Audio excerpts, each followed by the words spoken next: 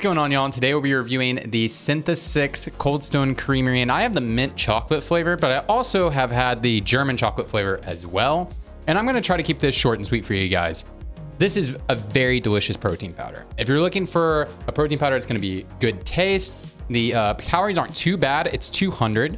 But if you're looking for something that's good taste, has a decent amount of protein, 22 grams of protein, for 200 calories, then it's gonna be nice. I recommend this for somebody who is on a bulk or somebody who has difficulty eating protein powder because of they don't like the taste or the texture, that sort of thing. This is gonna be your best bet for that. Now, if you're looking for a protein powder to maximize leanness, this is not your choice. But again, if you're on a bulk or you're just trying to ease into protein powder, you want something that's nice and tasty, but also still isn't too calorically dense and has a good protein profile, then I suggest getting this. I highly recommend this. This is my favorite protein powder of any protein powder I've ever had.